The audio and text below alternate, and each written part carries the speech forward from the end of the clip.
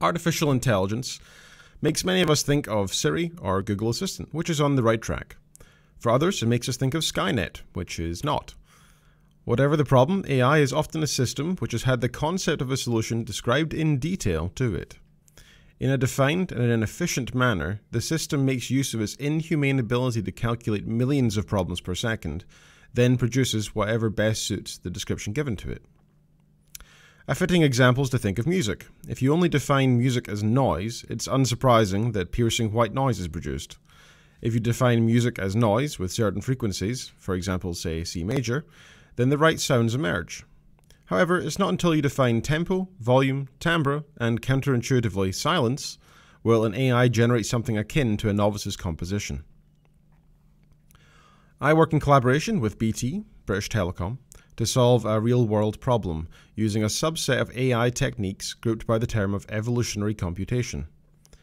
Inspired by Darwin's theory of evolution, results are produced in minutes rather than thousands of years. The problem I'm helping BT try to solve is one of optimization. If we have a large number of employees who need to complete a broad number of tasks, it would take a human lifetime to consider all possible allocation combinations. Using evolutionary algorithms, it becomes possible to find a good solution in a short period of time. The next problem is defining this good solution. Think of an employee's schedule.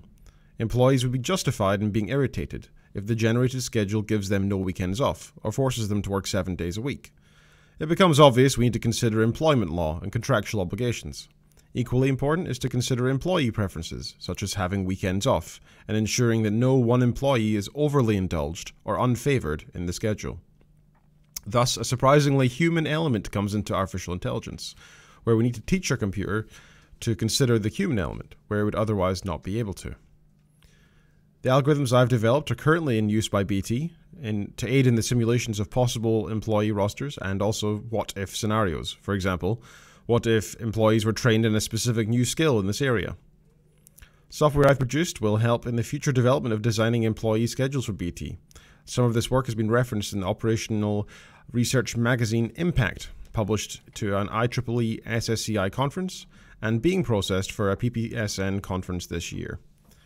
Output data from my software has also been the fuel for 2 undergraduate dissertations this past year. I hope my work can continue to be used to solve real-world problems, and I hope my research can also be used to solve other ones. Thank you.